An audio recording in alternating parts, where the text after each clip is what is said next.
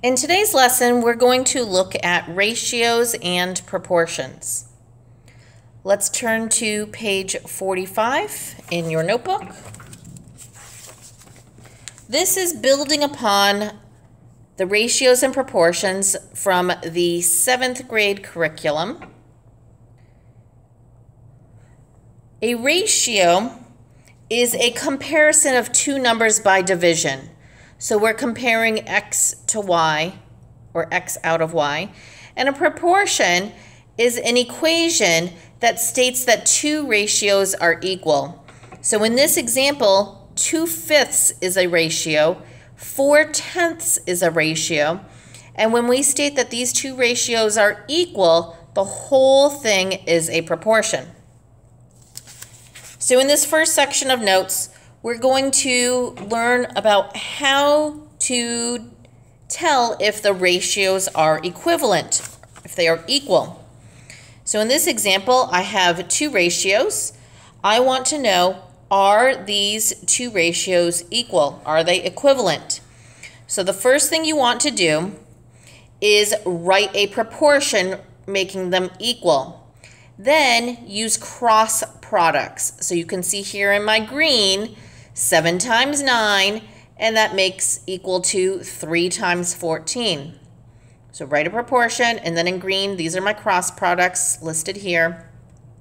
And now multiply. When I multiply, I get 63 on the left, 42 on the right, and they are not equal. So therefore, they are not equivalent. The ratios are not equivalent. Let's try another example, example B.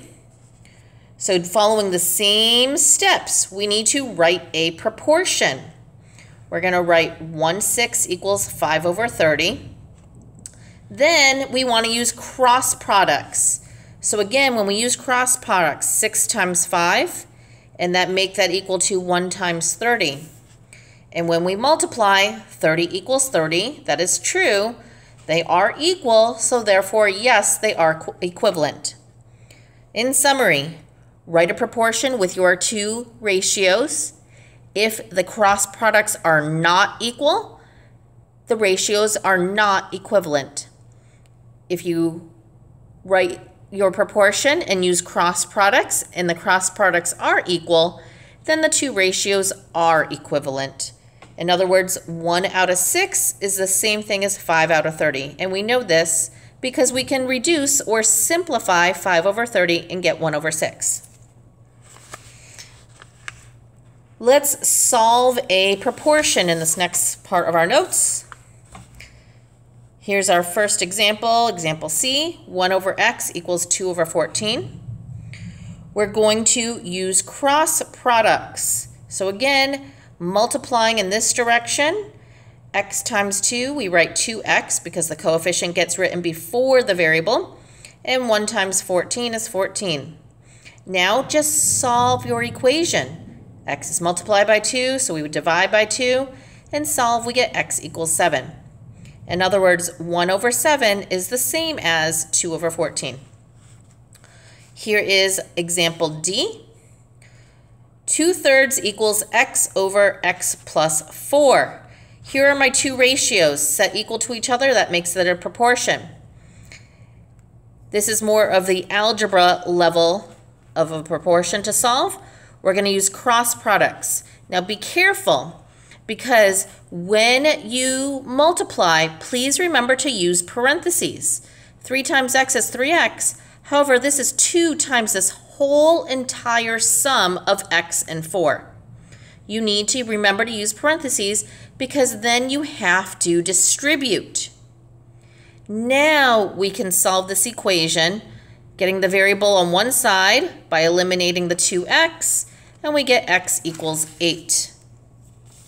And if we substitute back into our proportion, if x equals 8, this would be 8 over 8 plus 4, or in other words, 8 over 12. And we know that 2/3 is the same as 8 over 12 because we can simplify by a factor of 4 and get 2/3. Now at this point, please turn to the left-hand side page page 44 and complete this classwork. Pause the video here and complete the work on your own. So you should have paused the video. If you did not, you still have time. Pause right now. Get all of your answers first, and this is the answer set that you should have. Of course, it should be written x equals 6, x equals 3, and x equals 11.